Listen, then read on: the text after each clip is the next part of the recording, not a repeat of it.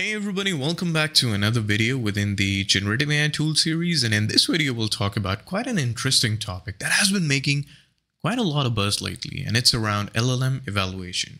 And we'll be starting with LangSmith's platform, which offers you great tools and great metrics to start evaluating your LLMs. For example, it provides you quite extensive attributes like conciseness of your answer, correctness of your answers, and relevance of your answers, and a lot more. And we have different tools and techniques and different adjustments that we can make for our model while evaluating it. So we'll learn a whole deal in this video. Make sure you stick to an end, and we make a lot of videos on generative AI, and we try to keep you updated with the greatest tools, so don't forget to subscribe to the channel. So for the past 1.5 years, there has been a tremendous progress in the landscape of LLMs. So in 2023, we saw how the LLM sort of evolved into creating quality text generation for you guys. And 2024 was a year of multimodal. But nobody has been talking about LLM governance or LLM evaluation till date. So now we see a lot of these stakeholders bringing up solutions and bringing up platforms where you can thoughtfully judge your LLM and make evaluators around it to judge them and the relevance of their answers, and multiple attributes, as I stated before, can be involved in it, which depends on your specific scenario. So here's a diagram which sort of explains how evaluators work in LangSmith. You just feed in with your data, and this data would be some like the input and output that you have gained out of your RAG application or your chat completion tasks, whatever. Basically real data that you have generated from the LLM, and you will be feeding this data to the platform, and we'll see how we can do that. So obviously an output would be stated here, and there would be another process where these inputs would be taken from these examples, and they would be run as a task, and they would be run by the LLM evaluator or the LLM specific to the evaluator. And obviously it's going to generate an output. So you have your own output, and then the evaluator would have its own output. And then the whole mechanism of interpretation, or whether your answer was closer or factual or relevant, all these things come in at the later stage, which is the interpretation. So let's go ahead and let's talk about what LangSmith's platform is all about. So this is what it looks like. You can build a few projects, and you can build some data sets around it, which we will be doing. So let's go ahead and let's check this out. So currently I don't have a data set. So before you start the evaluation process, you need some data. And what I've done, I've generated some data from ChatGPT, which sort of looks like this. So this is my data. This is a standard CSV. As you can see, I have an input here and I have an expected output here. So most of the questions are pretty straightforward, like what is the chemical formula of water? And there's a one-word answer for it. Like, what is the capital of France? It's Paris. And you guys know the drill. So I've saved it as a CSV. And here I'm going to create a data set. I have to upload a CSV over here. So I'm going to do that. And the name is more like I can edit it, but it's self-generated, so it's fine. And this is a test data set, and select a data type. So my data type is a CSV, which happens to be a key value pair, right? So I'm going to choose this, but there are specifications around this particular data type is known as KV. The chat and LLM are more specific to where your one input can have multiple outputs, but in our case we only have one input, so we're okay. So once we do that, you can see in create schema I have input fields, which is referred by input, which happens to be the very first column that I have, which refers to the question. And then I have the expected output, which I just showed you guys. It's basically the answer. And here I have a preview, like the input would be what is the chemical formula of water, and expected output would be H2O. Perfect. Let's go ahead and create it. And there we go. Everything is good to go.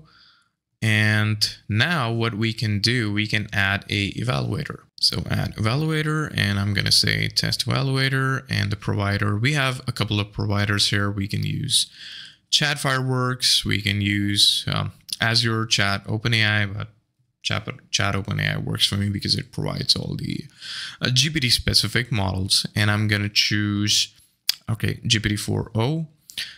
For the temperature, as you know, it sets the measure of randomness, so it's somewhere in between, totally fine, no biggie. And we have to generate a prompt for our evaluator. And I'm going to choose, we have a couple of options here. We have talked about like a few shots before, but I don't want to get into the details about it. So I'm going to just go with create a chat from scratch. What you do here, you specify your input within your document, which happens to be our input itself, and then we have to choose submission and reference. So in reference, I'm going to put output, which happens to be our output generated by our LLM, which needs to be evaluated, and submission can be a reference. So below you have a prompt, something like this, and it's about your assessing the submitting answer on a given task or input based on a set of criteria. Here's data. Your data would be injected over here, and that's fine. And then you have a couple of metrics over here. For example, you can search for correctness. Let's start with this, like it's one of the most basic ones. And I'm going to hit save. Perfect. Now I will be initializing my experiment. And this is like a very cool part where you get all these evaluators, like choose from our pre-built evaluation chains from the scenario, and it says correctness and conciseness. So I'm going to choose both of these, and as you can see, we have relevance, coherence, harmfulness, helpfulness, and quite a lot. And if you really want to run everything within a code, you have a lot of ease of doing that from this particular section, where you can just install some of their dependencies and get up and running with your code and evaluating your code within your LLM based application. Now I'm going to hit run in the playground. So this is what it is. You have an option to still go ahead and write some sort of a system specific message. I'm not going to write anything. So here you can see my chat. OpenAI uses chat 3.5 turbo, but I can change it to GPT-4o. Here I have like my input and my expected output, and from here it's going to generate its own output. So let's go ahead and see that. So I'm going to hit start now, and as you can see, you see this metric over here, computing evaluation score, hanging tight. So now you see all the outputs have been generated, and some of them are not as concise as the one we already have. And we'll have to wait for these scores because these are still evaluating.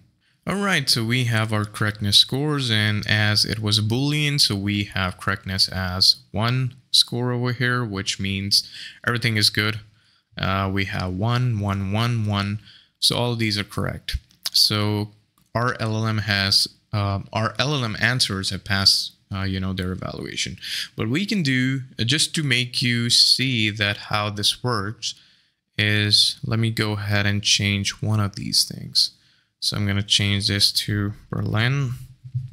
I'm going to hit submit, and basically I've updated my dataset to say what is the capital of France. It's Berlin. So I'm going to do another experiment which has correctness checked in and conciseness checked in. Basically, let's just go with correctness now because I really wanted to pick this. And I'm going to start over my evaluation just to make you see how the evaluator will sort of catch if the answer is wrong. So I'm going to hit start now. All right, people, so results are in. And so for the very first row, we have what is the capital city for France, and we changed it to Berlin. We have our output generated, and as you can see, the correctness score is now 0 because this is wrong.